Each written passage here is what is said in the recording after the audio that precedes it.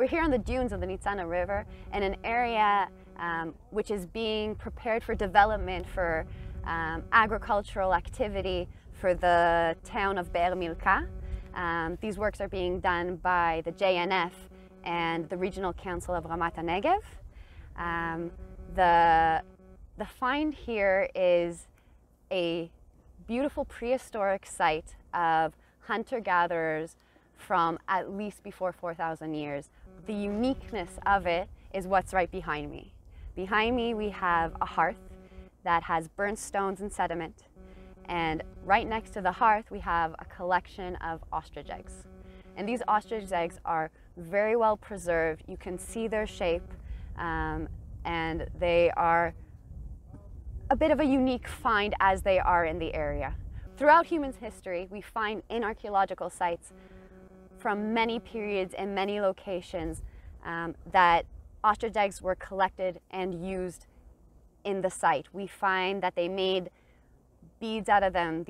They made funerary objects out of them, bowls, water canteens. An entire world could be made out of this raw material, which shows us a number of things. One, that the raw material was very sought after. It was considered valuable. These eggs, as well as being made into tools and funerary items and traded, were also a great source of food. Eggs hold a huge amount of caloric value. One single ostrich egg equals about 25 regular eggs. And at this site, we didn't find one ostrich egg or two ostrich eggs. We found at least 8 different eggs. So you can imagine how many people this could feed. One of the eggs was actually found in the hearth. It's black and burnt, which shows that this egg was definitely used and cooked. The other eggs we actually find next to the hearth. And one of the options could be why they were sitting next to the hearth is that they were being preserved for later use. The fact that they are so well preserved, we're sitting here in a site that represents where people walked thousands of years ago.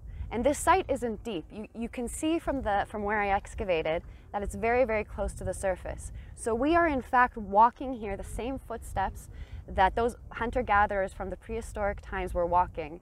And this hearth that we're finding the same place that they sat and where they did their activity.